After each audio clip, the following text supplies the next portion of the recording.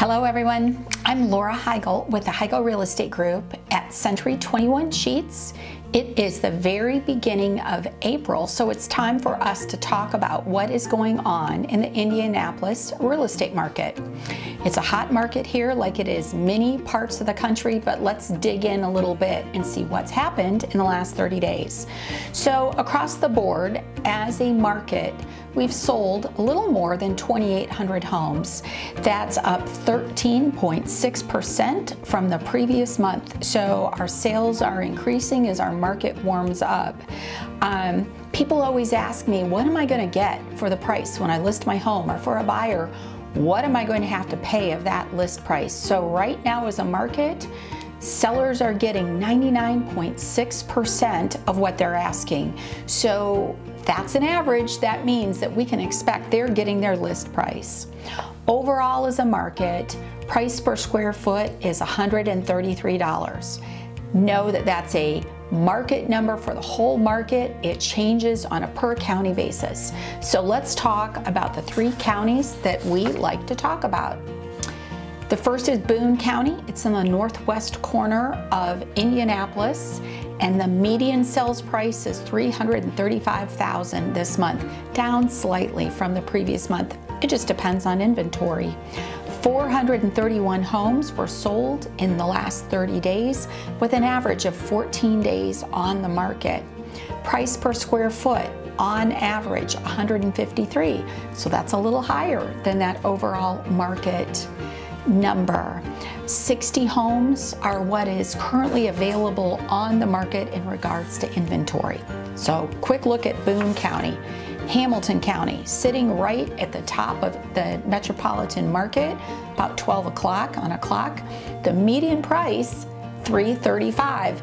This is so unusual, guys. I usually do not see Hamilton County and Boone County lining up so closely, but they are this month. One hand, not surprising, because home values are pretty similar. What you buy in Boone County, for the most part, you buy in Hamilton County, same dollar value. In Hamilton County, in the last 30 days, 431 homes sold.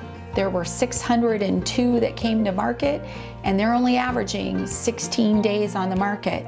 Price per square foot is much higher than the market average and a little higher than Boone County this month, $160 a square foot. Finally, we're going to talk about Marion County. Marion County, for those of you who are looking at our market but are not local, that is the biggest county and is what is the home to central Indianapolis. So Indianapolis is Marion County for the most part.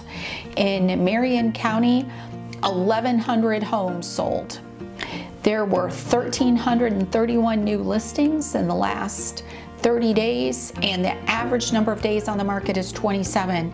Marion County has a bigger price range than Boone County would or Hamilton County, so the average sold price is $128 a square foot. This is just a quick snapshot of what is going on in our market right now. What these numbers tell me is that sellers are getting what they're asking for their homes. It's a great market to sell your home if you're interested in being a seller. Likewise, buyers, interest rates have remained low and lucrative.